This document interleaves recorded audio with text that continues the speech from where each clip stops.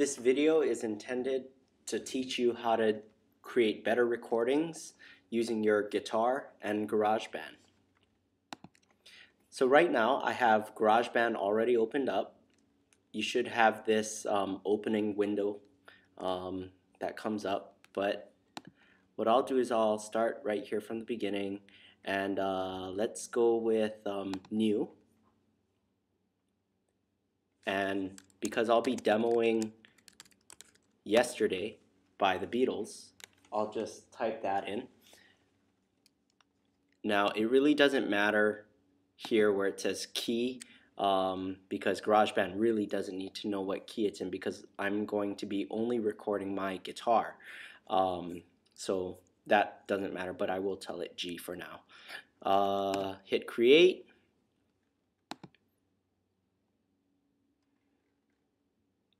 Here we go. And so we really don't need that keyboard there. We also don't need this track. So I'm going to go to the track menu and I'm going to delete the track that it's given me. And now I have a nice empty slate. Now what I want to do is I want to set it up so I have two separate instrument tracks because I'm going to be recording a rhythm guitar part and a lead guitar part, the melody. So I go to track and I select new.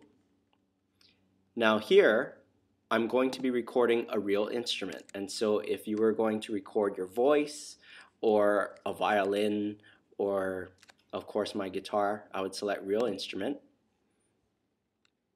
and there we go. So I have one track, but I really want to, so I'll repeat the process, real instrument, hit create, and there we go. We have two tracks available to us.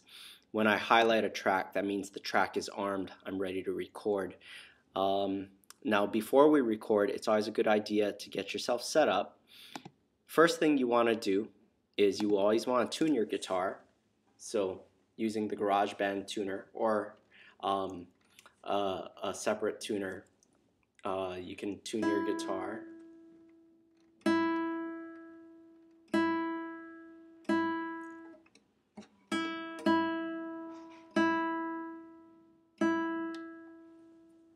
And that's about right. Okay, so what I'll do is I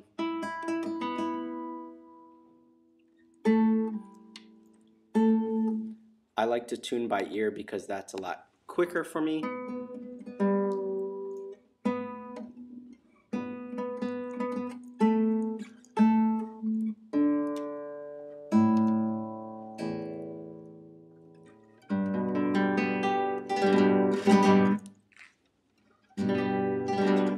Alright, so I'm in tune. The other thing that you want to do is you want to make sure that you record with the click track that's here in GarageBand. You want to make sure that your timing's right on. It also helps later if you need to edit and whatnot. So I go here into Project, and this is where I can set the key, and more importantly I want to set my tempo. Now Yesterday is comfortable at 80 beats per minute, so that's where I'm going to set my metronome. Okay, so let's see, if I hit record, actually let me check right here, under the control menu I make sure that metronome is selected. I also make sure that count in is selected, so that way when I hit record it'll give me a count in, and let's try it here.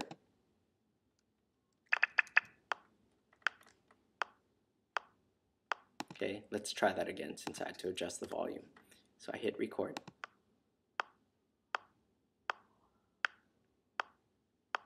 So it looks like it gives me one measure of count in, which is great. And it clicks at 80. It's perfect. Okay, so I'm going to delete that for now. Just because I like to think musically, I'm going to reserve my first track for my lead part, my melody, and I'm gonna put my second track as my rhythm part. So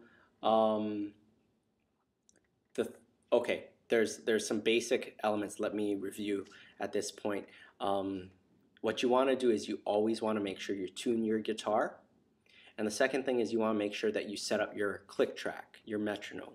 And so the third thing that you need to keep in mind is you want to record with headphones. Okay? You want to record with headphones. And so what that does is it prevents any sort of bleed. And so if I were to record without headphones right now, it would record the click as well as my guitar. But we don't want the click to be recorded. We just want that to be internal. We want it behind the scenes. We can take it out later. So that way it's not recorded onto the track. So what I'm going to do is, you can't see this, but I'm putting my headphones into the headphone jack on my computer. And so when I do this on the recording, you won't be able to hear that the metronome is going, but just know that when I do hit record in my headphones, I can hear that click track going. So here we go. Plugged in my headphones. Gonna put them on me, and I am recording the rhythm guitar track now. Here we go.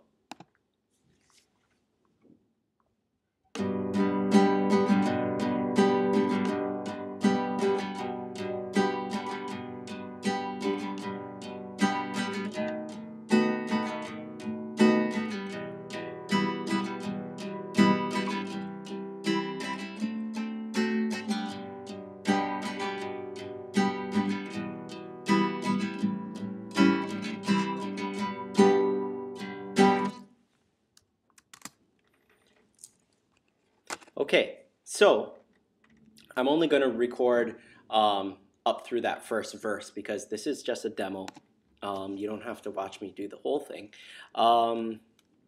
So I've got my rhythm guitar track laid down, and let me play it back for you.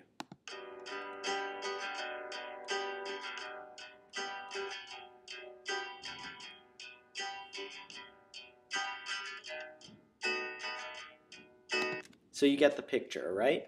Okay, so now I'm going to create my lead track. Now remember, I need to arm the track. Oops. Put that back. So I click on the track, and you see how it's highlighted, and you see how it's also recording my voice right here. So you know the track is armed. Make sure you rewind to the beginning, and then I am going to put my headphones back in, so that way I don't get any bleed from the rhythm guitar part. So what you'll be hearing on the video right now is just me playing the melody, but know that in my headphones I am hearing the rhythm guitar part. Okay, and of course if you want, you can always adjust the volume of what's going on in your headphones by using this. So if I want it louder, I can jack it up, or if I want it softer, I can bring it down. So I'll leave it as is. Okay, here we go. I'm going to record the lead part. It'll count in for me with the metronome click, and then while I'm recording it in my headphones, I will hear the rhythm guitar part as well as my metronome. Here we go. So right now I'm hearing my rhythm guitar part. 2, ready.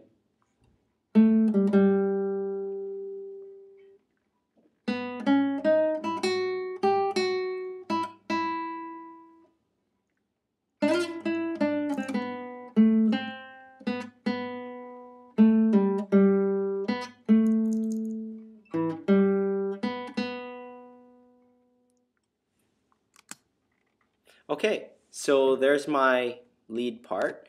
I'm gonna pull out the headphones so you can hear it too, and I'm gonna press play. Let's hear what we got.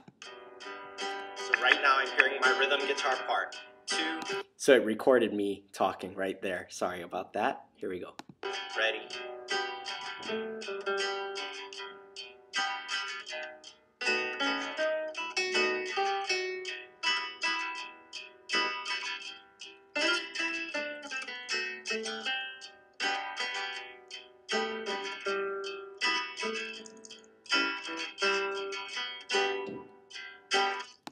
Okay, so I really didn't like that I made that mistake back here.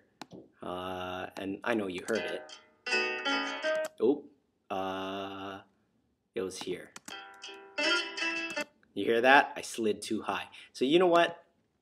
It's not going to take me long to re-record it. So I'm just going to click on what I recorded. I'm going to hit delete. Okay, and because I'm starting at measure 3, really, because this is all rhythm guitar, I'm not going to waste my time going all the way back to the beginning. I'm just going to start right there at measure 3. So here we go. Hit record.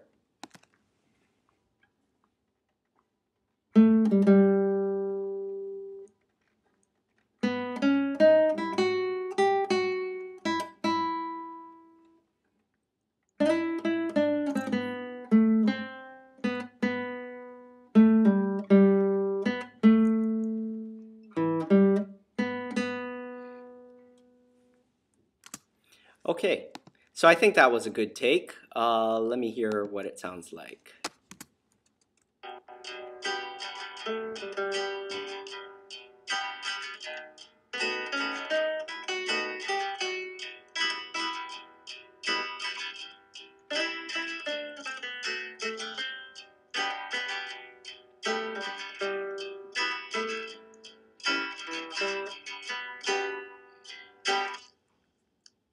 Okay, so keep in mind that whenever I was recording, I had my headphones on, and so in my headphones, I could hear that click track going. Here's a little bit of post-production magic that you can do. You see here, I'm adjusting the panning. Panning is the location of the sound. So what I'm doing is by setting it to the left, I'm having my lead guitar come out of the left speaker or the left side of my headphones. And here I set the rhythm guitar to come out of the right side of my headphones. By doing that, you create a little bit more of a realistic effect. Because in reality, you don't have two guitars sitting together in the same chair. And so by having it in the center, it gives that odd illusion, right, which isn't very realistic. And so what I'm doing is I'm making the lead guitar sit toward my left, and I'm making the rhythm guitar sit a little bit on my right. And so in stereo, it would sound like this.